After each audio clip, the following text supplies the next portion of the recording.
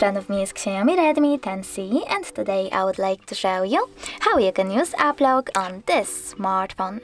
Firstly, go into settings, scroll down and tap on apps section. Then click on app lock and choose turn on. Following that, you need to create your login method for your apps, repeat it and choose next at the bottom right corner. Now you can sign in into your Mi account or choose not now. If you choose not now, you need to wait 5 seconds and click not now again. If you want to lock all of those, just tap on use app lock right away. If you don't, you need to click on all of them. Make sure that 0 is visible over here and tap on use app lock then. If you want to unlock your apps using fingerprint, you can do that by choosing settings. I will go with cancel though. Now finally you can click on the switchers next to apps that you wish to lock, in my case Recorder.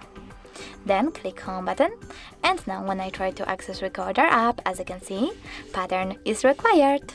Thanks so much for watching. If you enjoyed this video, leave a like, comment and don't forget to subscribe. Bye!